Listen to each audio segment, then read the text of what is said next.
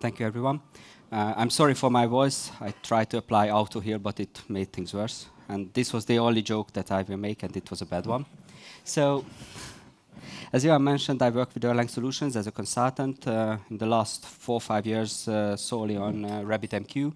And my day job is to talk to people and companies about their RabbitMQ problems or RabbitMQ aspirations and help them achieve it. And one common theme that that comes up all the time is that really nobody wants to lose a message, and yet a lot of people do, and that's when they usually reach out to us and ask what they can do differently. And since everybody enjoyed their coffee break and cakes, let's do a bit of exercise. Who uses RabbitMQ? Almost everyone. Great. Who doesn't want to lose a message? Good. So here's what you should do. Use a 3-node cluster, not 1, not 2, not 4, maybe 5. We'll talk about that later. Set your partition handling to pose minority. If you don't know where to do that, Google. Use quorum queues, not classic queue mirroring, quorum queues, or streams. Use publish confirm, as Adam mentioned previously. It's very important. And use manual acknowledgement on the consumer end, and probably you can avoid 99.9% of the problems. So let's see a couple of things about these recommendations. First of all, let's tackle confirms and acknowledgements, because that's the easy low-hanging fruit. You should use them on the publisher end. When you send a message to RabbitMQ, wait for a confirmation. If you don't receive a confirmation, you send the message as fire and forget, basically. On the consumer end, don't just let RabbitMQ send you a message. Make sure that you acknowledge the message back to RabbitMQ, telling Rabbit that you have taken care of the message. It can easily forget about it. And if that message is lost, it's no longer Rabbit's problem. So in this talk, I'd like to focus on 3 main questions. Why a 3-node cluster is recommended? And again, why not 1, 2, 4, and other numbers? Why pose minority and not some other kind of partition healing technology? And why quorum queues? Because yes, Nevis is coming, new Rabbit versions are coming, everything is improving, but some legacies still stick with us, and it's better to know about how it works than not. So let's start with something easy, a single node cluster with a single queue. This queue is a hypothetical queue. This is not classic, this is not quorum, this is a queue in a queuing system, and we will investigate what needs to happen in RabbitMQ for this queue to behave in a way that we don't lose our messages. So, if this RabbitMQ node can survive a node restart, and the queue is durable enough that it survives the node restart, and the messages in that queue are persistent enough that they survive a node restart, then a single node cluster is the easiest solution out there. It's not highly available. While it's not in operational, you can't really send messages through it, but at least it remains consistent and it doesn't lose your messages. So here's the problem. We want something better than a single node because we want high availability. So we introduce at least another node into the cluster. And let's discuss the 2-node setup. So we have 2 RabbitMQ nodes. We cluster them together. We don't set anything at the moment. But we create a queue of our hypothetical queue with a leader and a follower. So it's the same queue. If we publish something into this queue, it appears on both sides. And as long as everything works, no problem.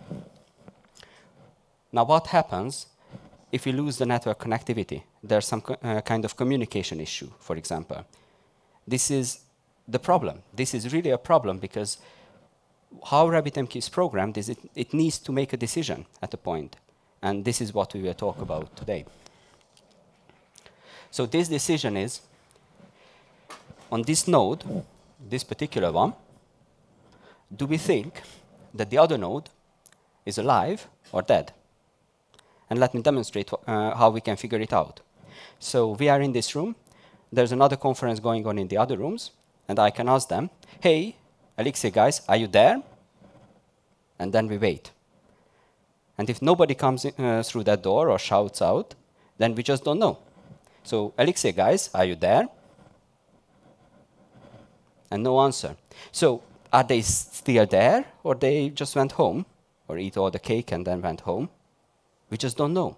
So we need to assume, let's assume that they are alive for the sake of argument. But for our RabbitMQ node, it's the same thing. So this node at a point realizes that I lost connection with the other side. What can I do? It needs to do something, otherwise not a lot of good things come out of this discussion. So let's see what it can do. It can completely ignore this problem. This is your default RabbitMQ behavior as of now. So what it does is it ignores the problem, assumes that whatever is on the other side, I don't care. The leader continues to be the leader on that node, so it accepts messages.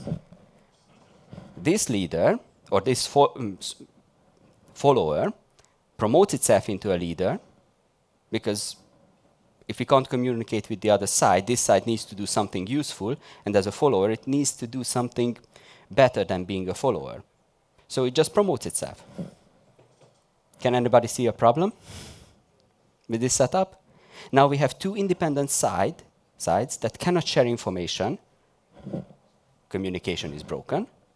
So the two sides will create a split brain situation. We have two independent RabbitMQ sub-parts of a cluster, also known as partitions. And these two partitions will behave exactly the same way, exactly the same RabbitMQ. If we had messages in these queues, then those messages will be available on both sides. If we had two different kinds of clients connecting to the two different sides, then we will read the same messages on both ends, and so forth. So a lot of different kinds of problem.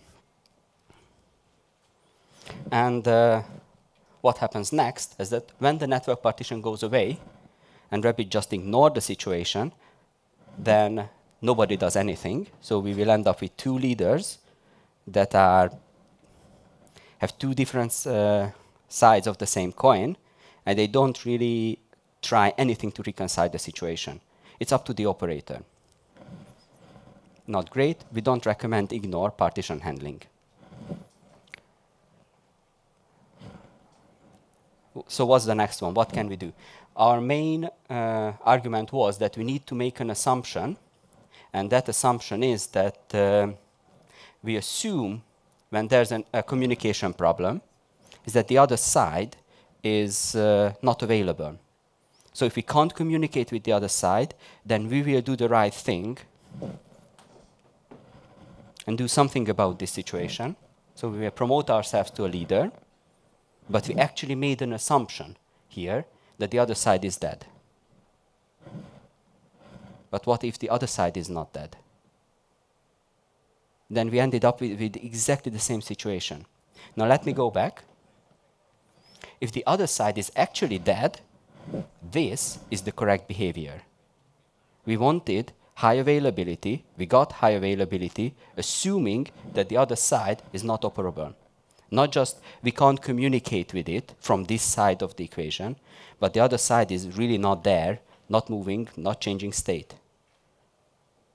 So in one use case, a very valid use case, we have the correct behavior.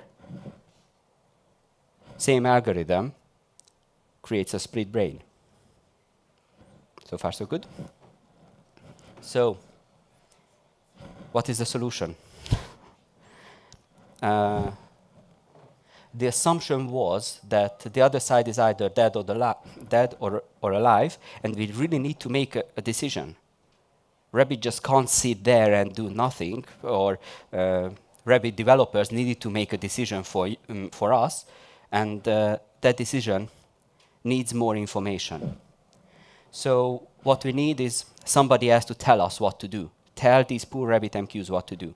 And again, when we look at this situation from your end or my end, we actually have more information because you, all of you, can see both sides of the cluster, of the same cluster. This RabbitMQ node doesn't know what's going on there, and this RabbitMQ node doesn't know what's going on there. So we have more information. This is where a lot of arguments come in that, but clearly, we could make a good decision in this case. So to ease the situation, we need a third party. We introduce a third node into the cluster. Again, just reinforcing, we are still talking about hypothetical queues, not classic, not quorum. If any kind of queue solution we put in, it would behave exactly the same way. So we introduce a third node into the cluster, and top one, left and right, depending on which side we are on the screen. And this way, we change the equation, and that change is significant. From the perspective of a single node, like this one, or that one, or that one, but just focusing on a single node, that node can make a correct, always correct decision only on local information. And that question is, am I part of a majority partition of the cluster? Am I part of the majority? In a cluster of any size, there is only one majority, no matter how many nodes are in that cluster. Even in a two-node cluster, there's a majority of two nodes. In a three-node cluster, you can't have two majorities. That would be a bit bigger cluster.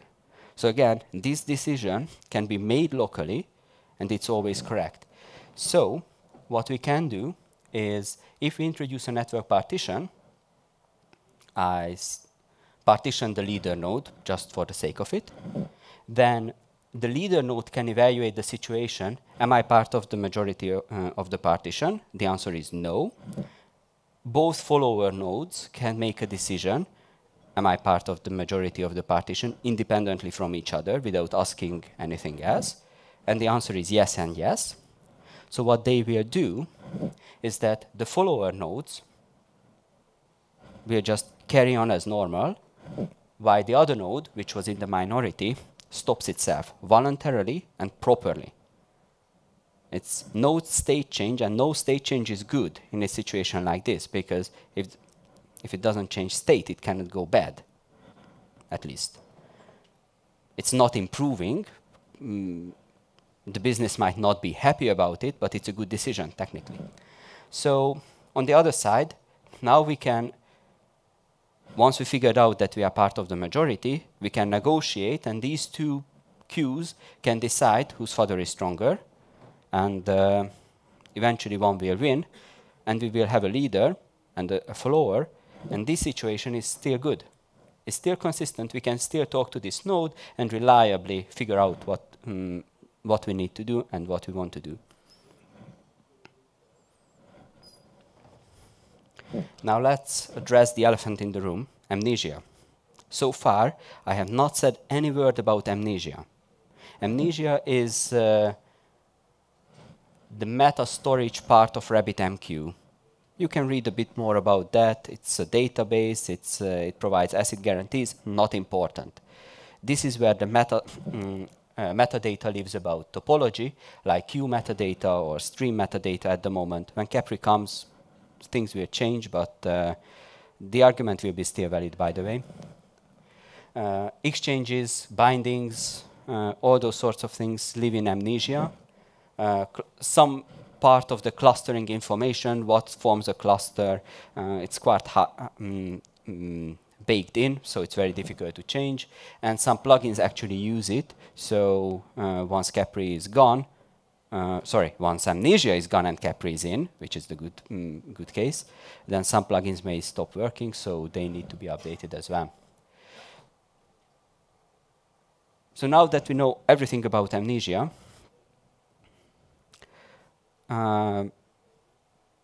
let me make another controversial statement. When we talk about split brains or network partitions or partitioned RabbitMQ that's completely broken and now the business is on fire and everybody is on a long emergency call and trying to figure out how to restore the situation, it's not Mnesia that broke the system. It's the network partition and our inability to make the correct decision on what is the good state of the cluster. Not who's the leader, who's the follower, but what is a good state. So for example, this is not a good state. If something like this is committed to Mnesia, then Mnesia will report that, sorry, I can't reconcile the situation, something needs to be done, and it's up to you, the developer, in this case the Rabbit developers, to come up with the right algorithm. But I guarantee you the Rabbit developers don't know what's in your queues and which side you want to keep. So they can't make a decision for us. And this is where Mnesia will report that it's in a running partition, and you need to do something about it. Now, if you use pose minority, then this cannot happen, because this side does not and ever changes state once it's stopped. So with pose minority, Mnesia always remains consistent. All our queues remain consistent to a certain degree, regardless whether they are classic or quorum. They should be quorum, by the way. And all minority members stop automatically. Now, this last sentence is, has a lot of consequence. If you only have just minority members, because your cluster broke to multiple small pieces, then the whole cluster is stopped. You can't serve any request because it's not safe to do so, unless you are happy with losing messages eventually. So it's a whole circle.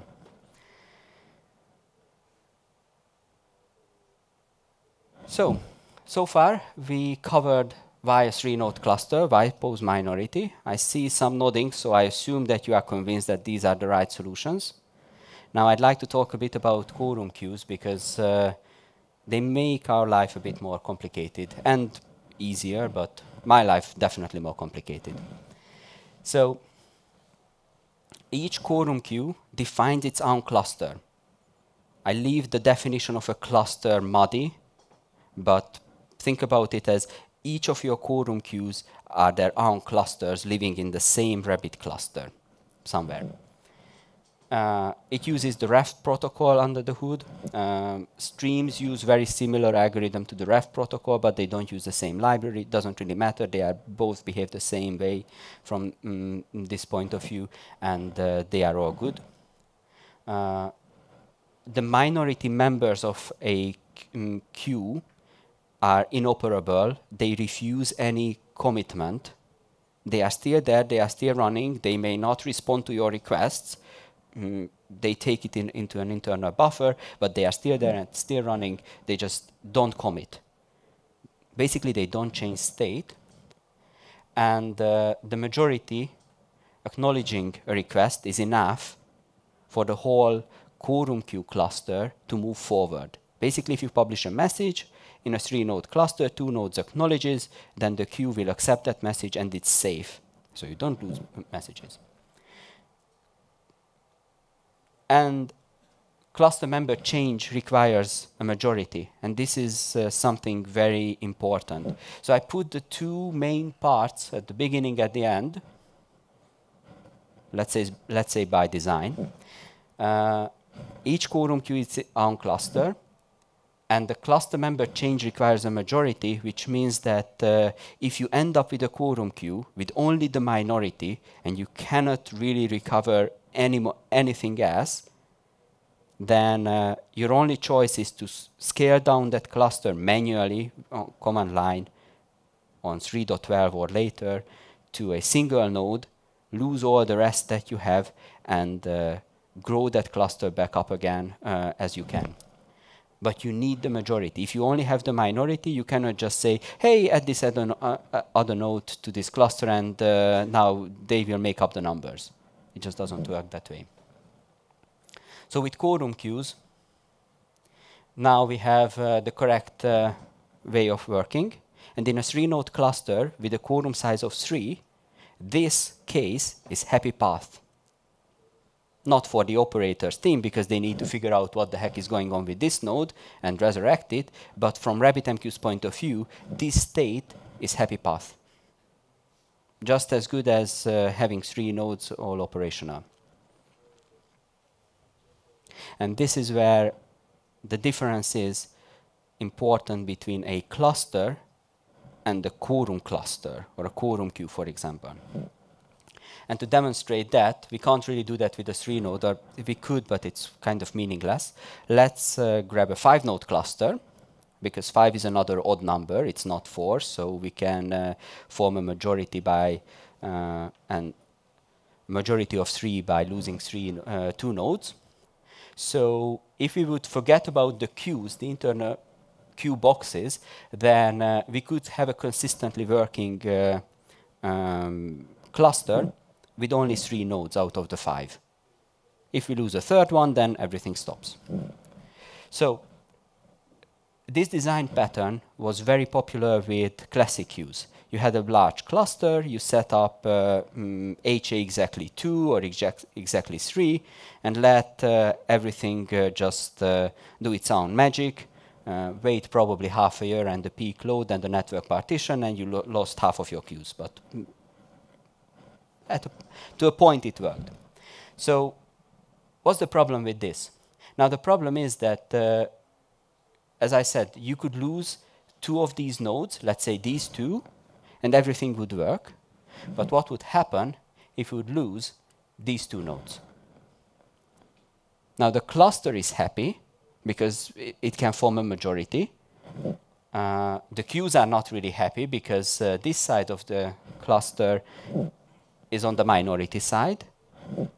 So we can't really use the same logic that we used before when I said that if we have a third party, then locally we can make the correct decision always. We could still do that, but now we have a clash. Do we prefer the cluster to survive, or do we prefer the queue to survive? And that all depends on our assumption, which is the other side alive or dead? So if we use pose minority, like as I recommended, even with 5 nodes, then these 2 nodes would stop. And if this is a quorum queue, then that quorum queue would be stuck in a not available state. It wouldn't accept any new request. It's a minority. So really good follow-up question is, can we just add an extra 2 nodes there? And the answer is not really, because cluster change requires a majority for a quorum queue, but that limitation is there to save us, because what would happen if these 2 sides would remain alive for some reason? Let's say pose minority doesn't kick in, or you want to live dangerously and use auto heal or ignore partition handling instead of pose minority, then the quorum queue on this side would carry on as normal, and then you would create a new leader there, 2 new followers, and back to split brain. And this situation can happen. This kind of cluster setup can happen not by design, but by accident, if you do, for example, auto-scaling. So you had a 3-node cluster, you started scaling, you had a network partition, and then what to do at that point? So there are no real good decisions to make, at least not from Rabbit's point of view. It's all, it depends. It depends on what the operator wants, but Rabbit cannot read minds yet. So we'll see how that will pan out. And there's another consequence in this setup, which is, what if you would declare another queue on this side of the cluster? You would need to put that queue somewhere, that metadata at least, and that needs to be consistent. Because if you would declare that queue on the minority side, then once that minority side is restarted, all that data is dropped, because that's the only way to come back to a healthy state for RabbitMQ. Now, that's a limitation of Mnesia. Then basically that queue declaration would disappear, and your declared queue would disappear. So that's, again, a case that we don't want.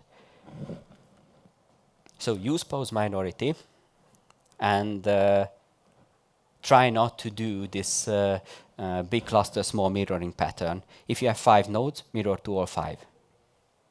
And just a side note, if you have a 3-node cluster mirroring with, onto 3 nodes, and then you extend it to 5 nodes, mirroring to 5 nodes, expect that the performance will be less, not more. Because you ask Rabbit to do more. So it cannot perform as good. So as we have seen, all of these leads to dead ends, quite a lot of them. So if we try to be clever, we don't really go with the right design with RabbitMQ, then eventually we hit walls, never leave this pretty nice maze. Even the right algorithm will not take you out. So now what? So what is the solution? Extend mirroring to all nodes, set partition handling to pose minority, and deal with the consequences. It will not behave as your 5-year-old RabbitMQ on 3.6 and 3.7, that's for sure. It will behave better, more consistent, but you can't have just 2 nodes, you can't have all of these nice things. Except if you find somebody who's better than Rabbit itself, and that is usually the operator.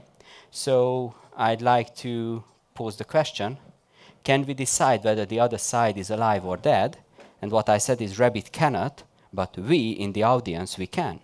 The operator can. The operator may be able to stand in the role of the 3rd node and just decide that, okay, this one I like, that one is not healthy, let's kill it, because they have a way to sneak into that part of the network partition and stop that node, or just stop the whole data center completely and move to a new data center. All of these decisions can be made by real humans with brain, not an algorithm.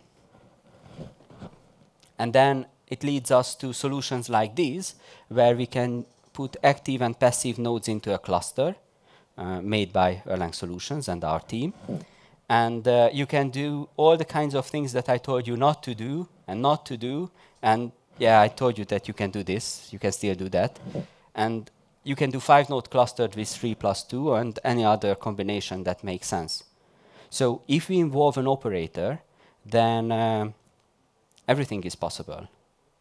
So if you are interested in that, find us after the talk. Yes, the time is a bit limited, but you can always reach me, at least.